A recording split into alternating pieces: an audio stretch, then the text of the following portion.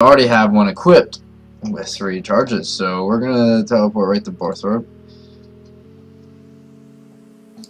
And right here, this castle right here, I always get confused. When I first started playing this game, I thought it was always in there. I'd go searching and I couldn't find it, so that's what gave me the idea. I'm like, hey, when I first tried to find the games, the Rogue's Den, I'm like, I don't know how to get there, so maybe some other people don't know how to get there either, so I'm creating this guide for you guys.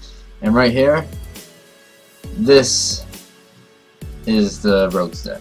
If you guys saw, I just came into the pub and there's a trapdoor right in the corner there, and that's how we got in. And there's a banker right next to this everlasting fire. It does not go out. You don't need to make a new one. It will always be going, no matter what.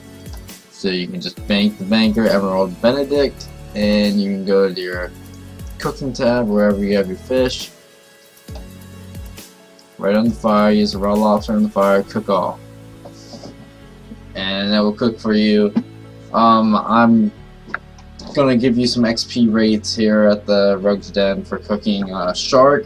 I believe get you around 360k XP an hour when you're not burning them at all. So you might lobster get you about 160k XP an hour. That's what I'm doing right now till 81. So there's my stats right there. I'm going till 81 to get up to swordfish. And then there's monkfish and caribou and all that good stuff. But this is my guide on how to get the Rogue's Den.